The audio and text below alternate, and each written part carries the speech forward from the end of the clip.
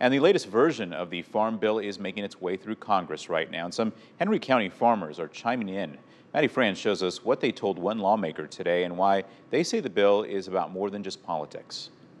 When we set farm policy, which we will for the next 5 years, it's important we get it right. It's one of the most important pieces of legislation for farmers across the country. There's parts in there for grain farmers, there's parts in there for livestock operations, there's conservation stuff, there's trade issues, so it's a wide array of everything. Especially in Henry County, where people rely on the $1.5 trillion farm bill to continue their work. Agriculture is the #1 industry in the state of Illinois, and right here in Henry County we have some of the most fertile farmland in the entire world. Representative Darin LaHood spoke to Henry County farmers about the proposed version of the farm bill. It was voted out of the House Agriculture Committee last week. We had 4 Democrats supported in the House Agriculture Committee. We're going to need more of that on the House floor. I believe it's a good bill as written right now. I think it's going to be impossible to get a great bill. For farmers like Steve Nightingale, the policies in the bill will help protect their livelihoods. My main concerns with the farm bill is first and foremost for this area.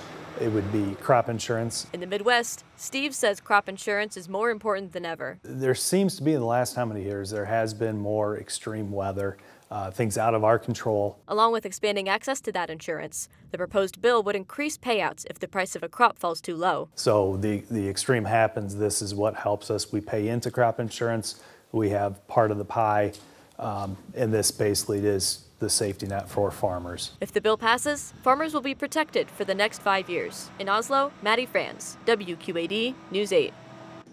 Now, the bill is still a long way from becoming law. It must now be passed by the full House, then merged with a Senate version, which is still not complete. Lawmakers have until the end of September to pass it.